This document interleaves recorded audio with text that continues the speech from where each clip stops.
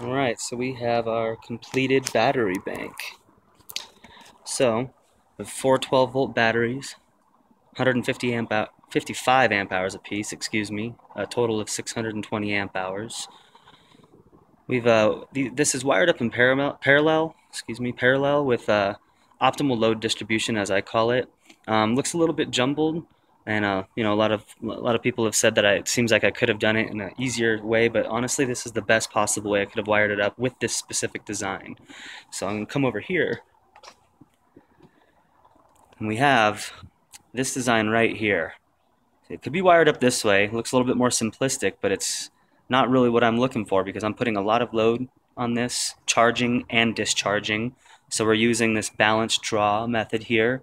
And my battery design is slightly different than this battery design, which is why we get something that looks more like this.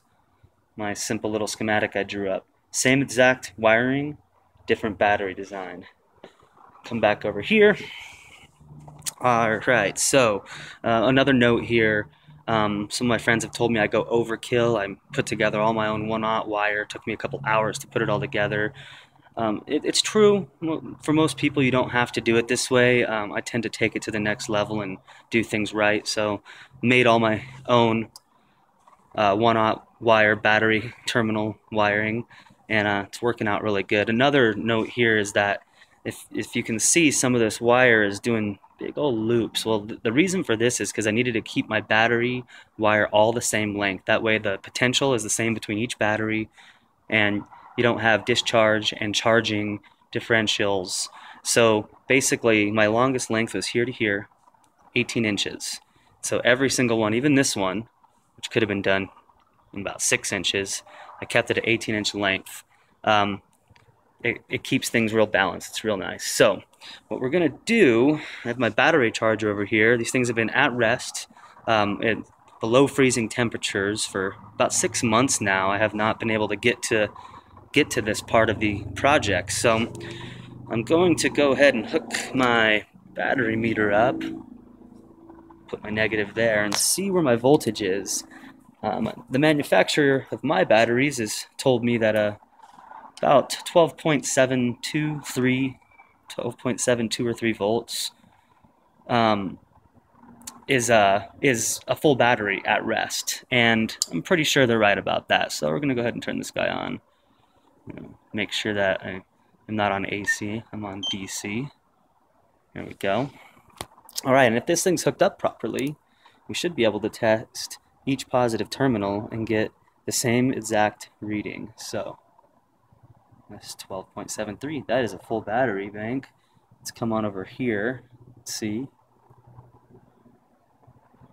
Yep. Positive over here. Yep.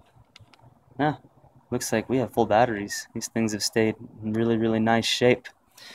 Excellent. So we don't even need the battery charger today. But a quick word on battery chargers. This is it's a Caterpillar CBC 25E. I'm not really trying to sell you anything here, but I highly recommend doing some heavy research on your own battery charger if you're looking to have an advanced setup.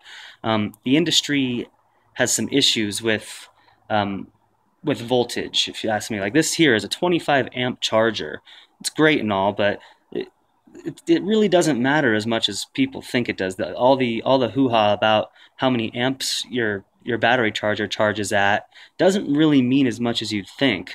It really comes down to voltage, really. So these batteries here at rest, 12.73 volts, that's a full battery. But when they're charging, battery manufacturer Vmaxtanks has specifically told me 14.7 volts, and you should call your battery manufacturer and ask them what they recommend for charging, and it's almost always between 14.4 and 14.8 volts charging. Not at rest, charging. And I went through 4 battery chargers before I came to this one. I would hook them up, test them, and they would be charging at 13.2 volts, 13.6 volts, 13.3 volts, which will never, ever get my batteries fully charged. No matter how many amps they push, it will never ever charge them. It needs to get them up to 14.7 volts and hold them there for a couple hours to get them charged fully.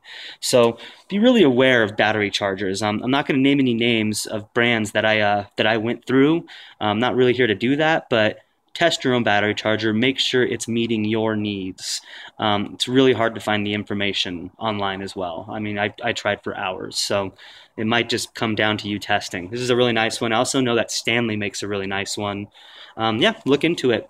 So this is the setup right now. Batteries don't need charging. Could actually unplug that. We're going to be putting these in the RV and getting the solar panels hooked up with our charge controller hooked up as soon as possible. It's the next step here, and we'll see you next time. Thanks.